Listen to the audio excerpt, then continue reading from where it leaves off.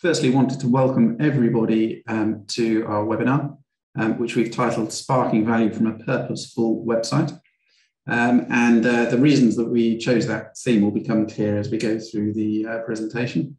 But as I say, thanks for spending the time joining us. I'm looking forward to really sharing some of the latest trends and insights and examples of what good looks like across the corporate websites for this year. What I'll do is I'll literally just do a couple of minutes intro to Black Sun. Some of you may not be as familiar with us as others. Then I thought it'd be just good to give a bit of a backdrop on the Web 100, why we do it, what it contains, kind of things we look for, and what we're seeing as some of the key findings, and also share some best practice examples over the last year or so that we've seen in our latest results. If you do have any questions, feel free to drop them into the chat and we'll pick them up either at the end or if I see them as we go through, I will pick them up as we go through at a suitable point. We will also share the slides with attendees, so no need to take furious notes. I'm happy to share those, and you'll have some of the images in there that link to various pages on the web as well for the best practice examples and so on. So that's all taken care of for you.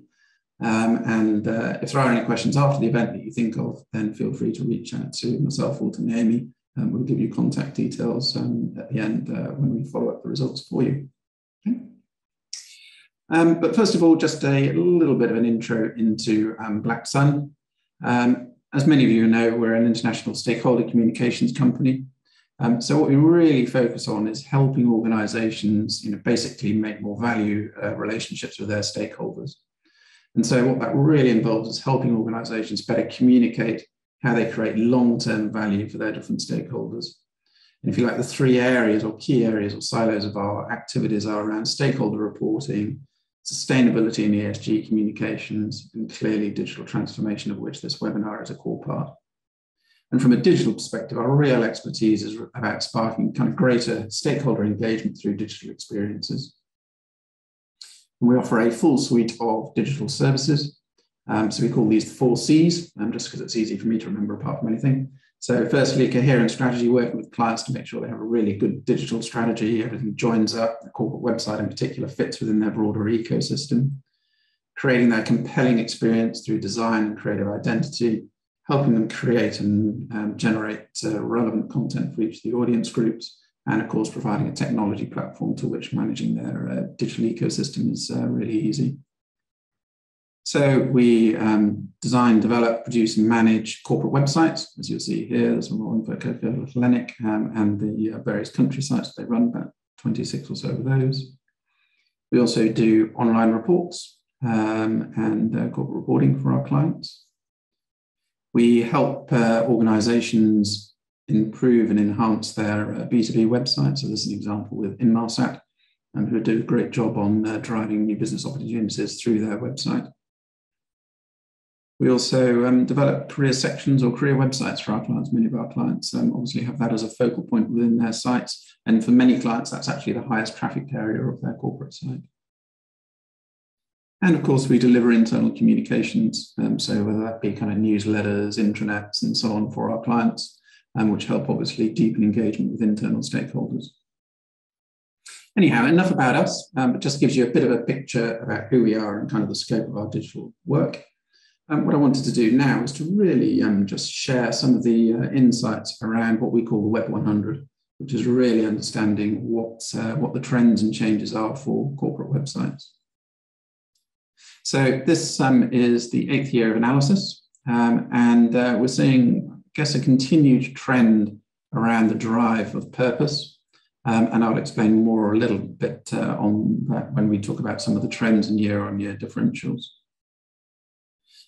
Firstly, why do we do it? And I suppose this is almost speaking, to an audience that knows this already, but we know some of the challenges that companies face. We know that trust overall, for all the barometers, is overall continues to fall. We know, obviously, the severe economic and COVID challenges impact on that, increasingly active stakeholders. We know sustainability is increasingly topping the corporate agenda, incredible battle for talent, and of course, the seismic shift to digital accelerated through the pandemic and shows no sign of abating. And from a digital perspective, clearly digital communications is therefore a massive opportunity. We've got unique ability to reach and engage new audiences, own channels enable businesses to engage their stakeholders, of which clearly the corporate website is an absolutely fundamental part. On the right there, you can see through the Edelman Trust, how actually business is more trusted than many of the other institutions. So there's a real opportunity there to effectively communicate the messages with different stakeholder groups. And we know, and I'll show you some stats in a while, how digital communications and corporate website in particular do affect investment decisions, talent decisions. It's a top source to attract talent. All the trends are that even B2B transactions, which traditionally have been perhaps a little bit less online, 75% of those are now forecast to be online within 5 years. So, a website can directly affect shareholder and analysis investment decisions. So just a couple of little stats there on the right-hand side from Revell Research just shows how important the corporate website is for different audience groups. We're also seeing that clearly sustainability and ESG are crucial for investment decisions. So for example, 2 trends here from PwC show how important it is for ESG and sustainability, obviously, in making investment decisions for longer-term investors, raters, rankers, and so on and so forth. So a critical part of the mix within a corporate website. And I'll show you some trends that we're seeing within ESG in a few slides' time. And we know that the website is crucial in the search for talent. CPD and all other research says it's top destination for prospective employees. And also, as we'll see from some of the trends, actually many of the corporates are addressing these next couple of key battleground areas. 8 out of 10 prospective employees look for values aligned to their own in their prospective employer. 75% of workforce expect their employers to be a force for good. And that's also something that rippled through on the Edelman Trust barometers. And the corporate website is just one channel, but is clearly an opportunity to engage prospective employees and indeed current employees with some of those values and communications. And as we know, engaging stakeholders improves your stockholder and stock market performance. So again, just some stats here from McKinsey about how much value growth that can drive. So, that's a broad backdrop as to obviously what we're seeing in terms of the world of communications, how we need to drive engagement with stakeholders. And obviously with the corporate website being a pivotal owned channel, for want of a better term, as one of the key destinations for your stakeholders, and therefore a pivotal channel to market for your wider communications. In terms of who we look at both the FTSE 100. We do a sample based of the 250 as well, just to see if there's any contrast between the FTSE 100 and 250. And we also do the top 30 listed companies in the Singapore Exchange. We'll do a separate session on the results for that over the next kind of couple of months or so. And it gives us real insight across all of the FTSE organisations. And in terms of what we look at, there are 2 things that we factor into the analysis. The first is what we call the Web 100 metrics itself, and I'll explain a little bit more about that in a minute. But we also factor in the analytics that we see in the deep dive analysis that we can do across corporate websites that we host and look after or have access to on behalf of our clients. And because what that gives us a real insight into the priority content for different audience groups.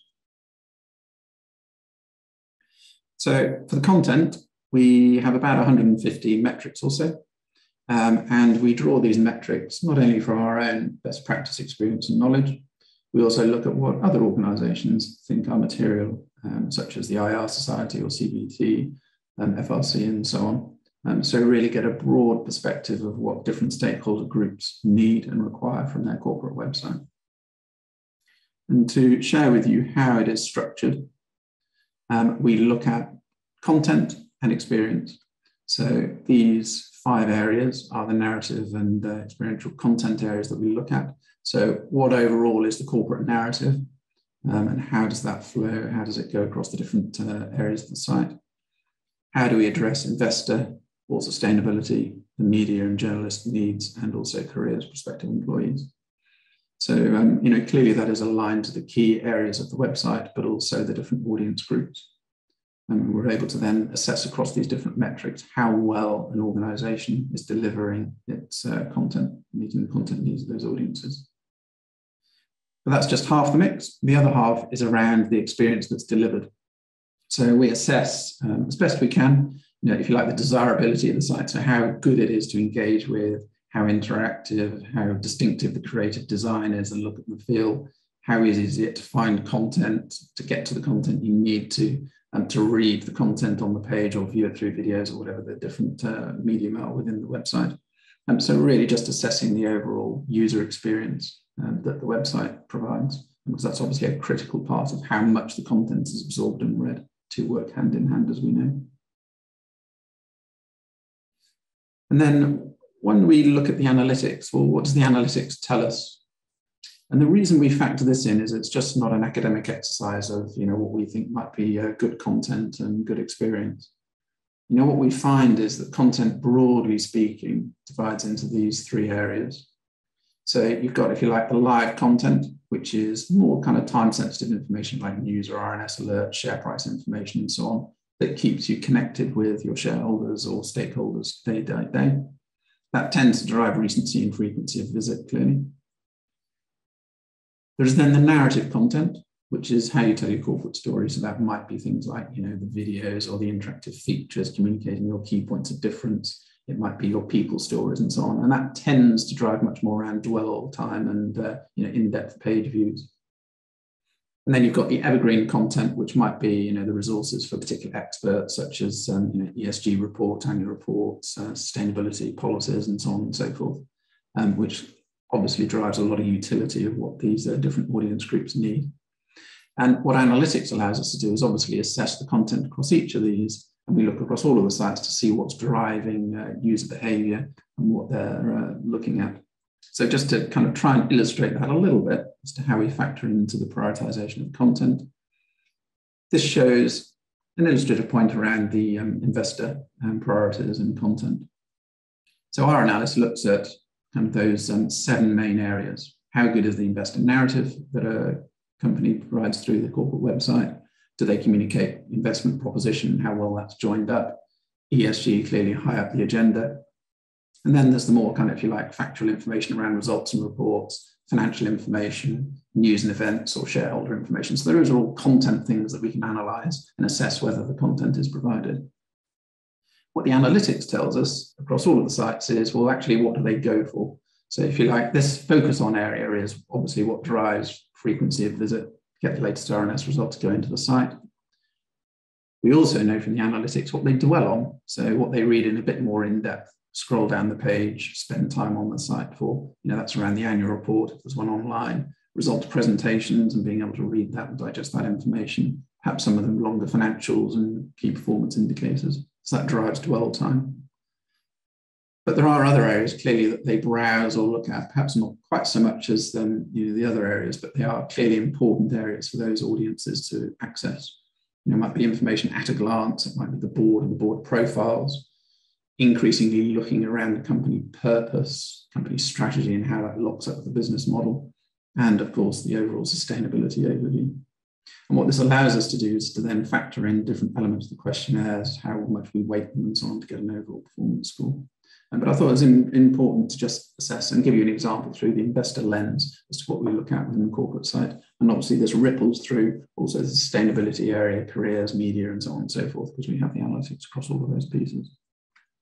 If there are any questions on that, please do let us know. And I suppose the reason we came up with the trend this year of purposeful is over the last couple of years, we've really seen, no surprise, I'm sure, to anyone on the phone and the call, that purpose is right up there at the top of the agenda and is framing and informing a lot of the communications delivered through corporates and in particular through the corporate website. But what do we mean by purposeful? Well, I think the first thing is that we're seeing a lot of the content is purpose-driven. I'll explain that on the next slide. Secondly, we're seeing a much greater focus on being what I'd call audience-centered. So there's been a real step change in delivering and marshalling content and the narrative that suits the different audience groups. So perhaps a little bit less siloed, a little bit more narrative-centered, and more contained, so people don't have to hop off to different sections and areas of sites. And the third is, I think, corporate sites continue the trend of the last couple of years of really trying to deliver a much more enriched experience, greater use of video, greater use of animated GIFs and so on. And again, I'll just share some of these trends with you later on in the presentation. So given I can only remember three things, these are the three trends, if you like, that we pulled out from the research this year. So what do we mean by purpose-driven? Well, I guess we're seeing sites that are purpose-led, i.e. what I mean by that is purpose is becoming the linchpin of the communications, and I will show that in a kind of hierarchy diagram on the next slide. But really making sure that each of the stakeholders has purpose clearly communicated and articulated for their individual needs. Secondly, purposefully different. So what we mean by that is companies are increasingly investing in ways to communicate their points of difference. What differentiates them in the competition, what differentiates them in the marketplace, what differentiates them from an investment proposition perspective, and to really kind of stand out from the peer group, if you like. And the third is purpose with outcomes. So again, we're seeing increased trends, not just in marshalling, here's our purpose and our strategy, but actually what does this mean in terms of outcomes? So we're seeing more in the way of kind of people profiles of their employees. We're seeing more of sustainability, case studies and outcomes and proven proof points there. We're seeing more in terms of bringing the strategy to life, strategy in action, strategic case studies or company profiles within the group. And so really just trying to make sure that the purpose is brought to life, not just a strapline that introduces the organization. And so we see that a little bit on the next slide when we look at, for example, the stats and how they flow through the site. So, I mean, this has grown tremendously over the last couple of years. You know, if I was to look back a couple of years, there's probably only about 10 or 20% of the FTSE that actually had a purpose statement at all. Whereas now we're sitting at 84% of them have a clear purpose statement, and 43% of them actually dedicate a page to describing their purpose, sometimes associated with values, but clearly articulating that purpose. What's increasingly interesting is how it is then connecting through the rest of the areas of the site. So firstly, over half of the organizations have content that reinforce their purpose. So that might be positioning around blogs or insights or news articles that reinforce that purpose. They're much better at connecting purpose to the corporate strategy and showing how that drives their corporate strategy. Introducing the purpose on the investor section so that it's really clear from an investor perspective how the investment case stacks up under their purpose. And obviously, purpose is one of the critical things for career sections. So prospective employees are looking at that. And again, over half of the organizations are now signposting purpose top and center stage, whereas perhaps they wouldn't have done 2 or 3 years ago. They've just been passing on the homepage, whereas now it's absolutely center to the career experience.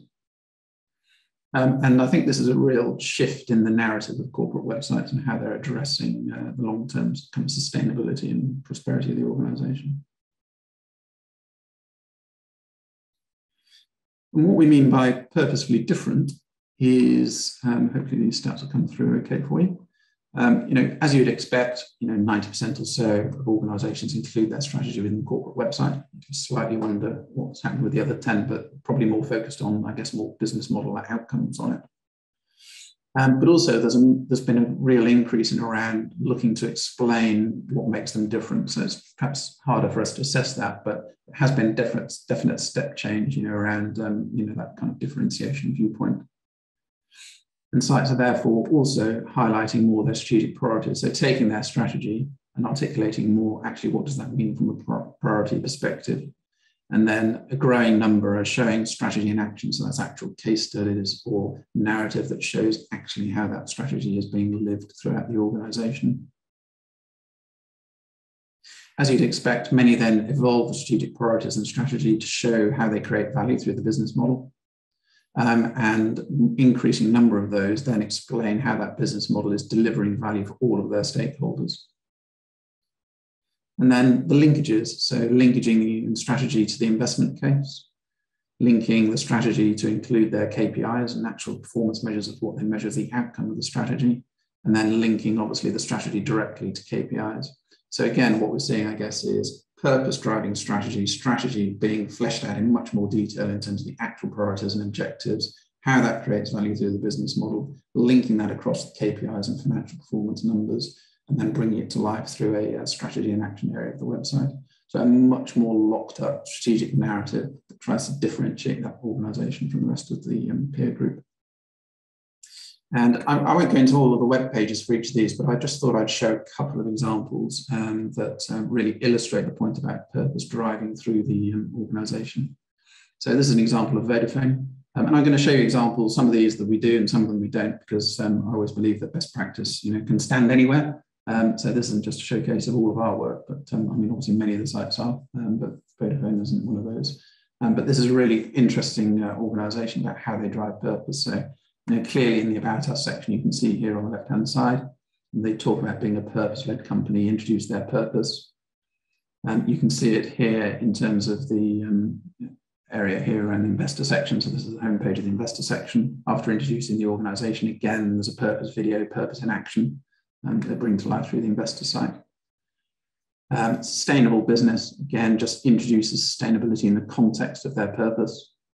And finally, the careers area, and the fact again that that is articulated, slightly different spin on it, as you perhaps expect for a prospective employee audience. Again, reinforcing that purpose.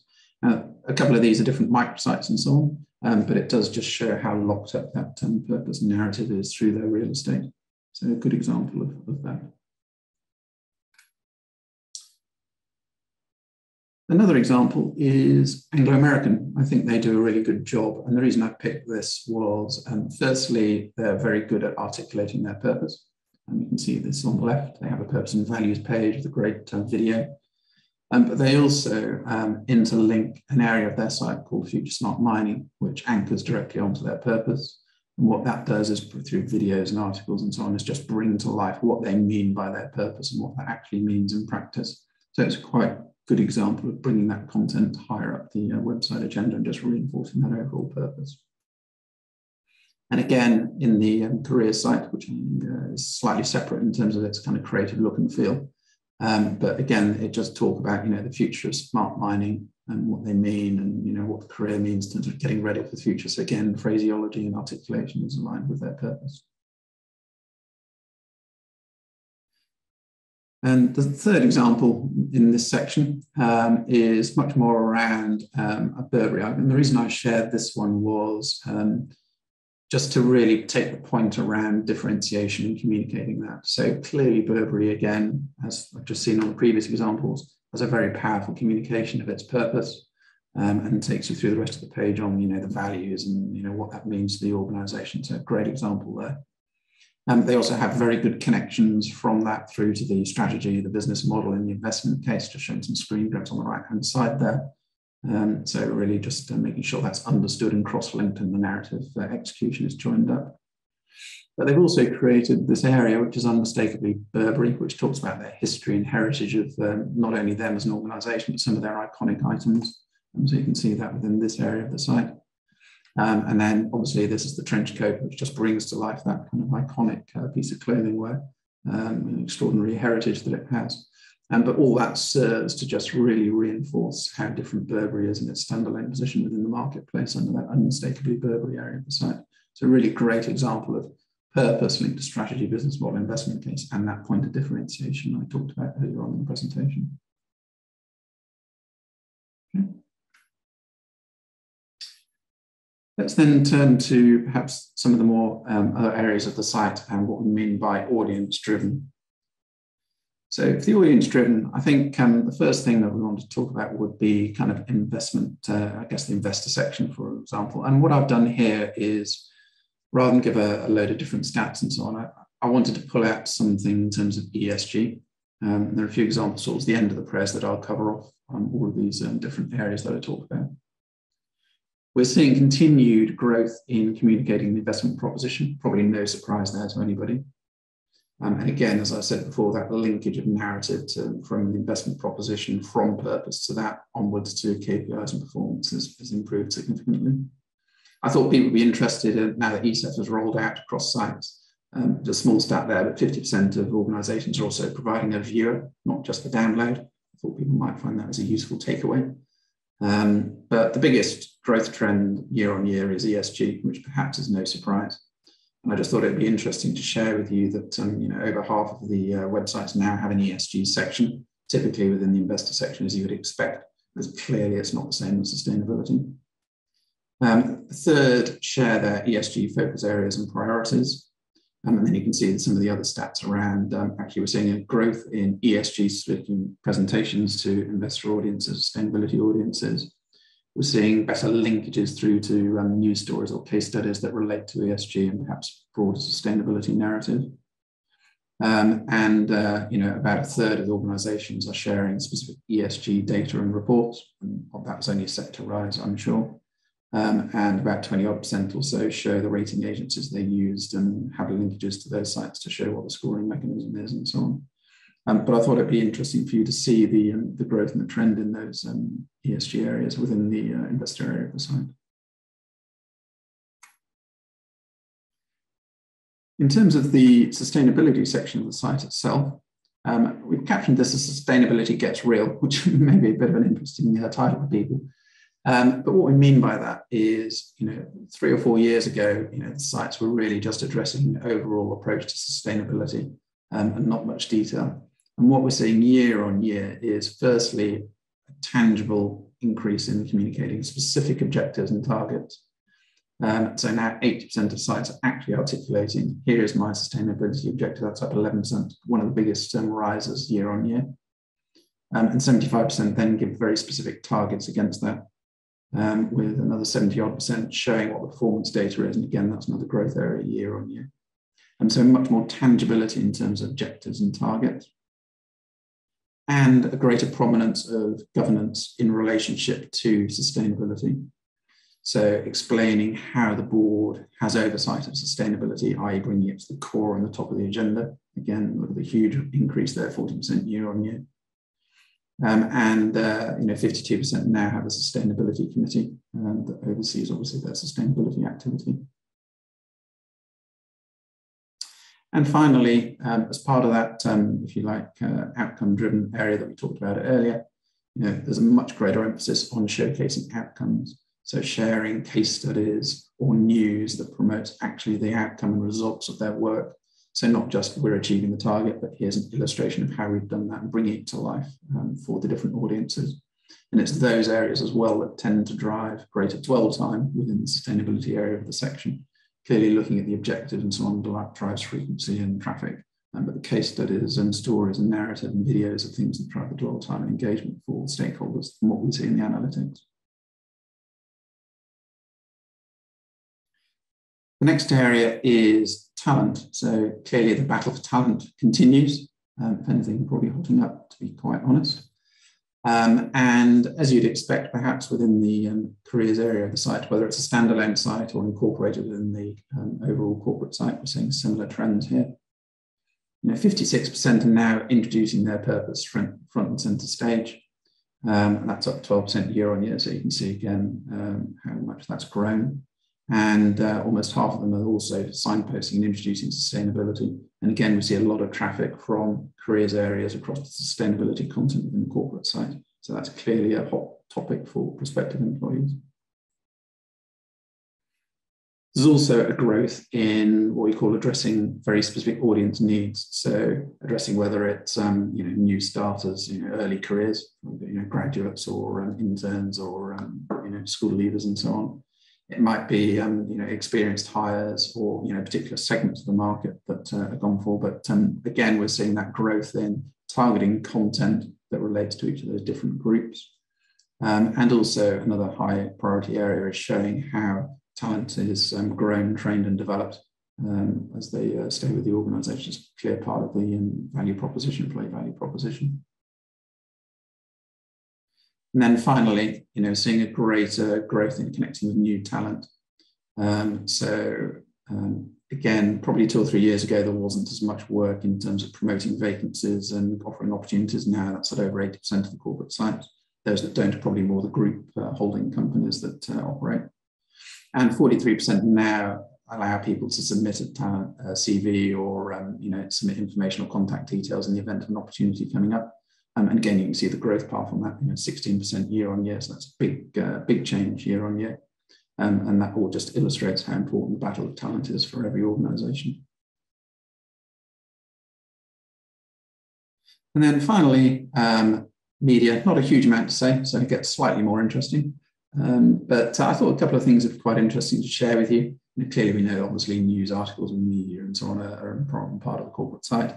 We're seeing an interesting growth in podcasts being used within the site. So that's up 8% year on year and now sitting at 27%. Social media walls feeding into the site to make the site feel a bit more current active. Not a huge shift on that, but still at 26%. But we are seeing a continued evolution and growth around insights and blogs and articles, whether that be CEO blogs, organizations, or corporate insights, as I showed you earlier. That is obviously a stable where within the media section, to again, often to reinforce the kind of purpose or the central differentiation of the organization. So I hope that gives some kind of information on what we're seeing in terms of, the trends around content and different audiences. And so if there are any questions, do pop them in the chat. I'll try and get to them at the end. So the second half of what we look at is then talking around the experience and what we mean by an enriched experience. And, I guess for many years, look back 5-6 years, I guess the corporate site played second fiddle to many of the B2B and consumer sites that organizations ran. And I think definitely we've seen that gap closing over the years. And I think when we look at the particular year-on-year activities, what we're seeing is, more engaging content and delivery. We'll get back a bit. And on my screen, this is actually Egg is an animated GIF opening out and showing something within it, but I suspect it's not showing on your screen because it's showing through Zoom. So apologies for that. Just allowing that kind of more use of video, greater ambient videos and GIFs, more interesting way the content loads in. Those are simple ways that we can make the site more engaging and increase dwell times. There are some continued kind of navigational aids, if you like, as take people through the site and get quickly to the content. And I'll show you a couple of examples of those in a wee while. And then interactive features for key content. So we're seeing an increased growth, as I showed you a little bit perhaps within the Burberry example about how organizations are promoting their key points of differentiation. And there are a couple of examples I'll show you around gamification. There's a couple of organizations that have started to introduce games, particularly around careers or sustainability, to try and bring that content a bit more to the fore and engage their audiences. So a couple of examples to share with you in a little while. So this is a site that's gone live fairly recently, which is Imperial Brands. And the reason I share this is because it's quite a good example, I think, of a real narrative shift in corporate sites. So you can see the traditional navigation has shifted. Let me just bring this across in the browser if that works. So you can see here, you've basically got a different narrative, moving away slightly from the traditional kind of investor careers and so on, and to be a bit more narrative. Incredibly rich visuals and imagery, strong call to actions and so on. Just talking a little bit more around some of the narrative and products on the page. So, quite a shift in terms of, what corporate sites are doing. And we're probably seeing this a lot as a start embryonic shift. It's probably one of the leaders in the pack for that regard. But we're increasingly seeing this shift for a more narrative style of content, more visual delivery, more people introductions and leadership that Imperial has set out. So good shift across from the market there. Another example I did want to show you was something for Temasek. And this just plays to the fact around the navigational aids. So this is actually their online report, online review for the year, slightly separate to their corporate site, but it showed a couple of interesting navigational elements I wanted to share with you. So not only is it animating nicely onto the page, I hope it shows through Zoom okay. It might be a bit jerky, but real rich imagery, little narrative content and so on. But it's a very big site, as you'll see from the navigational panels here. So one of the things that was worked on for that was to create this little navigational device, which basically allows you to shortcut and take a diagonal lens through the site. So for example, if I go towards a net zero world, what this does is take a slice of content across the site that meets that particular topic and audience need. which they knew as a priority through their audience analysis, and just draws in some of the priority content. So if that's what you're interested in, it's basically surfaced that key content for you. If you were to look at perhaps how they're uplifting lives and communities, again, you can start to see very different but related content that goes across that. Or of course, you've got the pure financials and portfolio. So again, a nice example of actually, I can choose content that I want to be able to see, and it's curated for me within that page. And it's a fairly simple device, but what we found interesting was that this device actually attracted a significant number of high value audiences. Dwell times was substantially increased because it appealed to that type of audience that part knew the content and the organization and knew what they wanted to access from it. And so a very powerful device for them. You can see a couple of questions, so I will make sure I do pick those up again. I've only forgotten them, just in case you're wondering. Thank you for asking.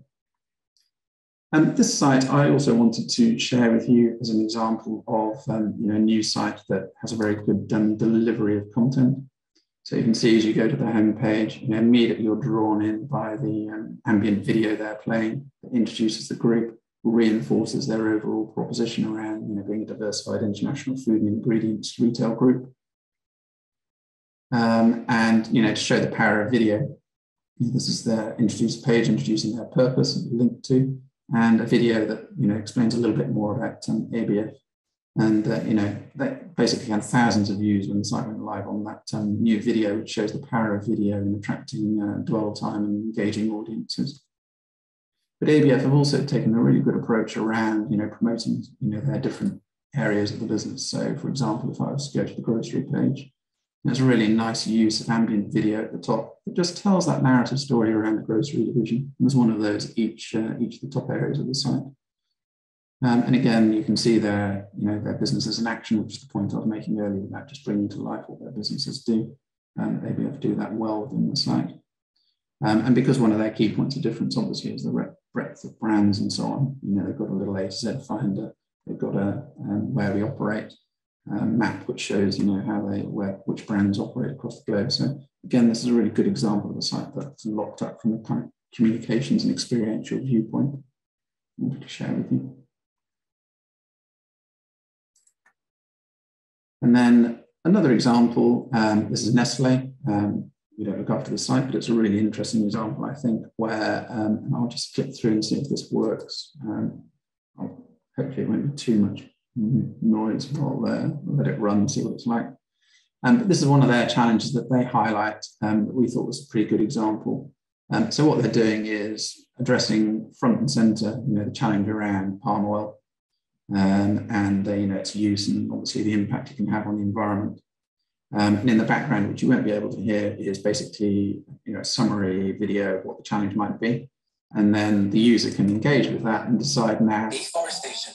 I'll go back because otherwise the noise. But it explains what it is that the challenges that can be faced. And the reason that's interesting is then when you get to the next stage, you can actually decide what they should do. Should they engage local farmers or not, or should they cut them out of the supply chain because they're not as responsible? And then depending on what you select, it then gives a narrative after that as to what Nestle thinks of that choice, or sets the challenge back. So it's a really nice way of getting the user engaged in the content and being actively deciding what they should do. Another example, I won't click into this, but another example is KLM.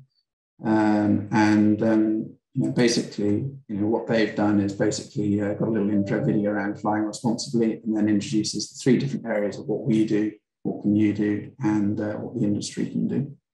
So it's quite a nice way of executing that. And then careers at Lloyds.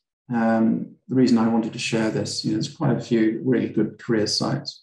The career site for Lloyds Banking Group is got very good content if you want to browse through it. It's got a good structure and good hierarchy of content, addresses the different segments of joiners. But actually, I just wanted to share with you these couple of areas. I won't click into the site because it obviously takes a little time through that for you. It talks about a little virtual HQ that you can explore and click through as a bit of an interactive diagrammatic that you can do. And there are other elements around, finding your path. So there's a little questionnaire that asks you what you're good at, how you respond in certain situations, almost like a psychometric test, but simpler version. And then it gives you ideas around what opportunities may be available for you. So it's really, again, another engaging and interactive way of communicating with prospective employees. And then there's a kind of feel-good, almost mental health type area of the site, that you can explore and just find out more about.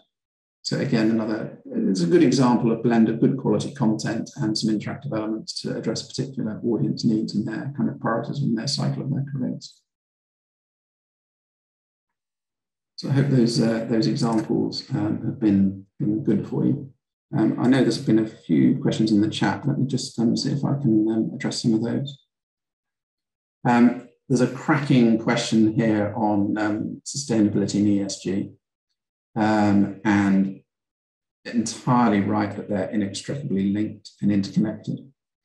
What I would say is that the way we're looking at it is they're very different things for very different audiences. We actually ran a seminar on this 3 or 4 weeks ago, and amazingly got 400 people registered, so it shows what a hot topic it is. Clearly ESG needs to address predominantly, I guess, an investor lens, for want of a better term, around how sustainability, environment, social and governance is being addressed by the organisation. So typically we would see that sit within the investor area.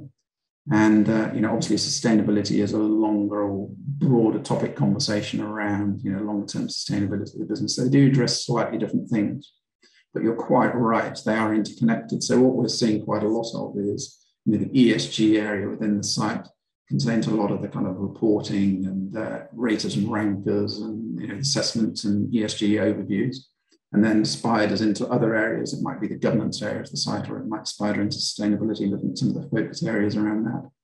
And that's probably the most typical arrangement that we're seeing. I would say that probably in 2 to 3 years, it might be will end up being kind of the same area of the site. But I think we're not quite there yet, given the different nature of content, but that's certainly what we're seeing. So we do see it as different sections, one addressing slightly more the investor lens and one slightly more on the sustainability lens. If you're interested in more information on that, let us know, and we can share the presentation that we did for that event, which shows some examples as well. And I think, follow-on question from that around, do we see blogs and news and insights and so on as engaging within the sites? That probably depends a little bit on the topic. If it's pure kind of news items spun slightly as a blog, then no. But there are some areas of corporate sites that really do drive engagement. Inmarsat has, for example, a huge area of insights and thought leadership that underpin its entire offer that get great traction. So it probably depends a little bit on the nature of the content and how differentiated it is, and obviously how engaged your audience is. But obviously it's a lot of effort, so you have to be sure that it is worth the investment to get the outcome. Good question around the animations and GIFs and how that impacts the carbon footprint of the site. These days perhaps less so than it otherwise would do, particularly with techniques around CDNs and delivering content of local servers. So provided you have that set up, obviously the carbon footprint is reduced. From what we see in the stats, it's not a huge amount of impact on delivering that carbon footprint. And clearly, many organizations are now delivering carbon neutral websites, either through offsetting or other means. So there are ways that could be offset. I hope that answers that question. Mobile user experience. Absolutely a cracking question. When you share the press, you can have a look at those sites on the mobile devices. The ones I've shown today work well on mobile, so the ambience still work on mobile. Obviously you can do specific coding that optimizes for mobile devices. And clearly that's important, given Google has that as one of its ranking devices for search. Clearly at the time you're developing the design, you've got to think mobile as well as desktop.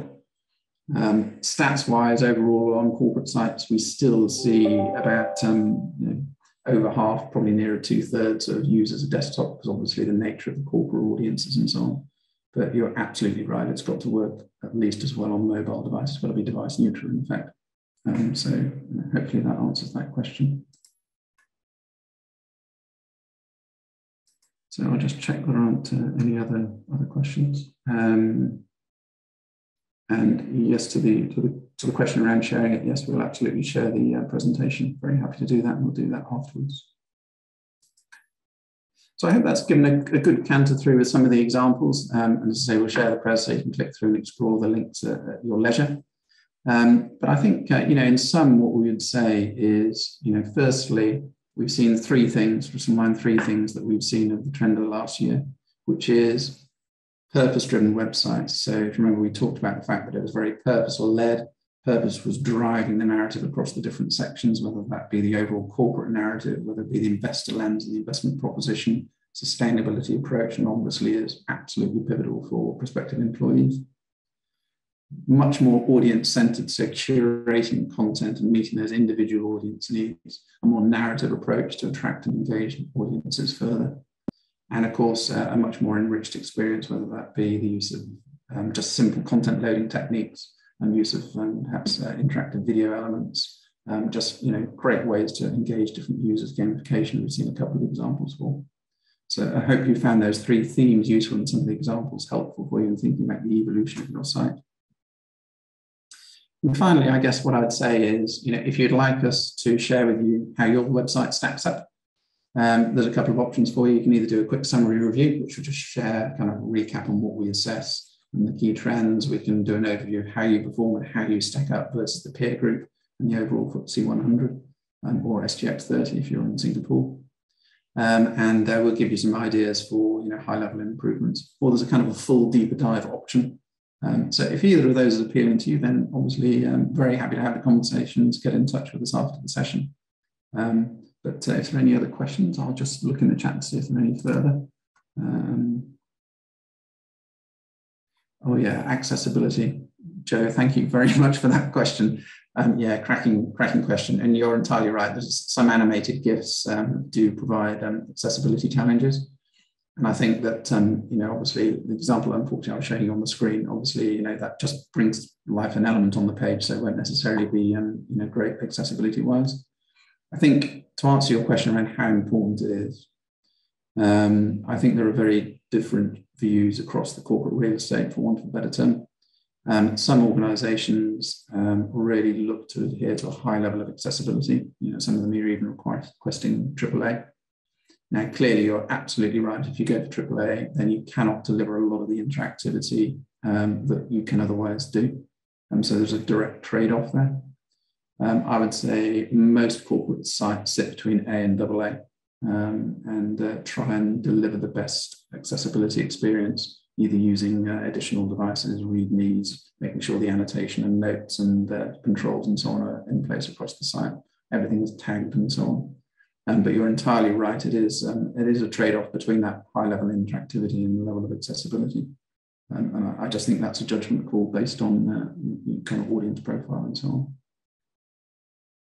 And very happy, Oscar, yes, to share the link to the recording and share the slides, very much so. And if you'd like any follow-up sessions from earlier on the call, then of course do please let us know. We'd be very happy to do so. If there are no questions, I would like to thank you, give you a few minutes back of your day. And thanks so much for spending time with us today. And I look forward very much to speaking with you all soon. Thanks very much.